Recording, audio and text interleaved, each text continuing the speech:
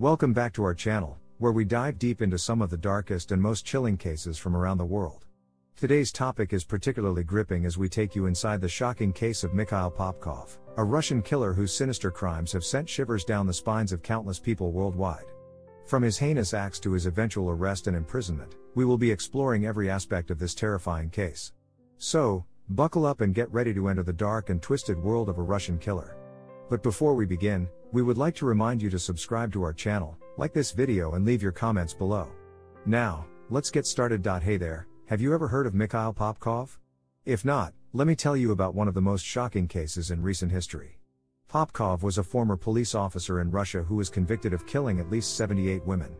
That's right, 78 innocent lives taken away by one man. Popkov's reign of terror began in the early 1990s when he worked as a police officer in Angarsk, a city in Siberia. He would pick up women who were walking alone at night and offer them rides home.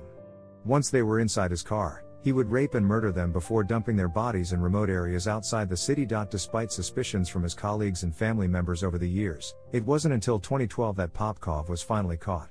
DNA evidence linked him to several murders and he eventually confessed to killing dozens more. The case shocked not only Russia but also the world as people tried to understand how someone who was supposed to protect citizens could commit such heinous crimes.